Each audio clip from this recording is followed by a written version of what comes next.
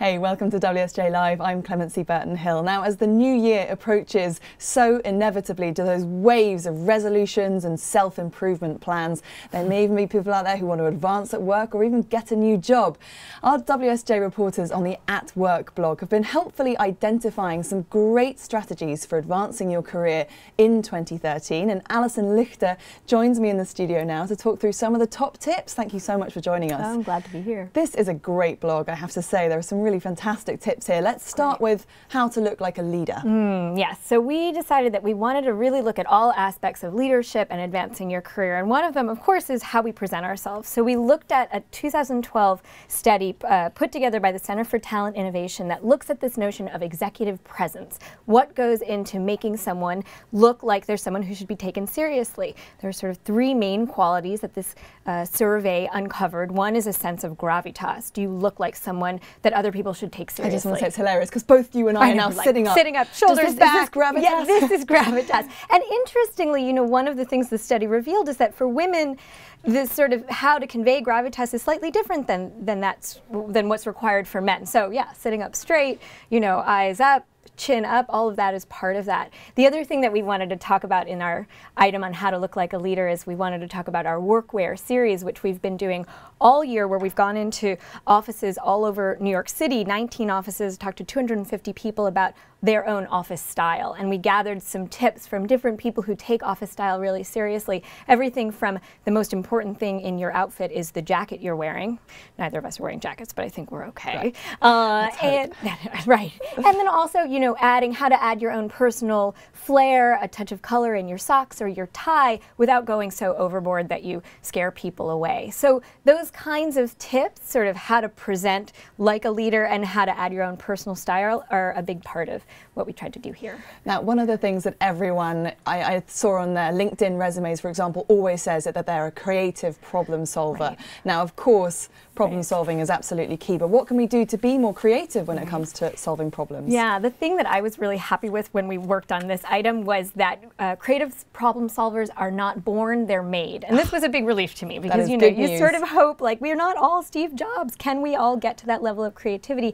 And the answer we found was yes. And there are kind of three main ways to get to becoming a more creative problem solver. First thing is you're given your task by your manager. The first thing is ask lots of questions. Ask questions of your boss. Ask questions of your peers. Gather as much information as you can about the nature of the problem you're being asked to solve. Then go away. You know, take a walk away from your desk, go get a sandwich and wait online in a shop somewhere and let your mind wander. This is called entering your inner world. Entering your inner world, exactly. I like that. It sounds a little bit kind of hippie and new age. Yeah. But there you go. Yeah. And it doesn't mean that you have to create the iPod. It just means you can come back and creatively address the problem. Have a couple of suggestions, yeah. Let's talk about if you're leaving a company, how you can actually address some of the issues there, because it used to be with a lot of companies that you left and you were cut off. Right.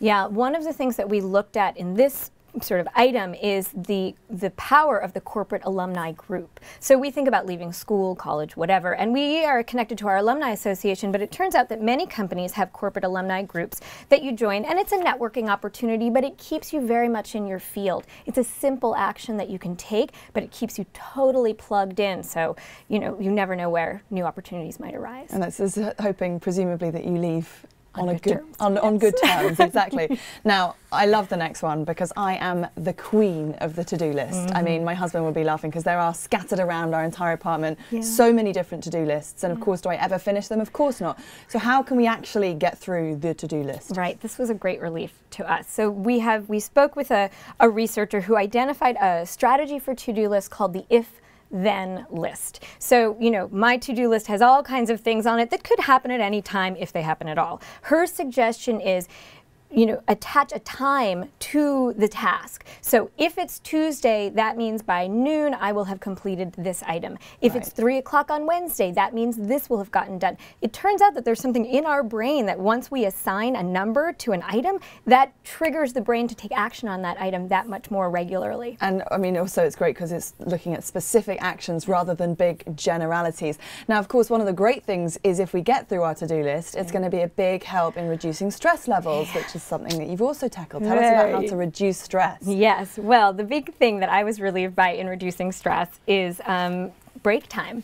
You know, it's sort of the go and wait online idea. But part of the thing that the doctor we spoke with talked about is its volume of work, velocity of work, and abuse at work. Those are the three main causes of stress that exist in the modern workplace. So one of the big strategies that he recommends is taking those important breaks. And for those of us that are hard driving, we take our work seriously. Walking away from our desk can seem like a really scary thing to do because it means like I'm not getting things done. But actually our productivity goes up when we give ourselves those 10 minutes to just breathe. And it's such a crazy environment if you feel like you have to have the FaceTime all the time. You have to be very present and visible.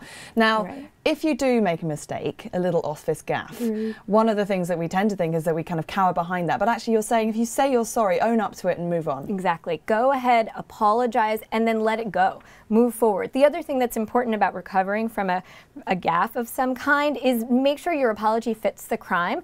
If you've done something that nobody really notices other than you and your bruised ego, it's okay to just let it go. But when you have done something that really requires an apology, be direct, be clear, and then move it along. And this can be for anyone at any level throughout the workplace. I guess a lot of more junior employees might be afraid of saying sorry because they don't want to highlight the mistakes they've made, but it's great advice. Now, this is a brilliant one. The last one we're going to talk about is practice your job. This is about the difference between working hard and actually getting better at your job. Tell us more. So the notion that we're discussing here is an idea called deliberate practice. Musicians practice every day for a certain amount of time. Why shouldn't we who work in the knowledge industry with ideas and other people, we too need to practice our work.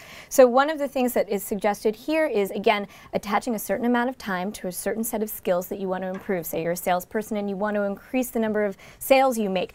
Go ahead, block out an amount of time and do it over and over again. The one thing that our host really highlights is it may be unpleasant, but that's how we grow.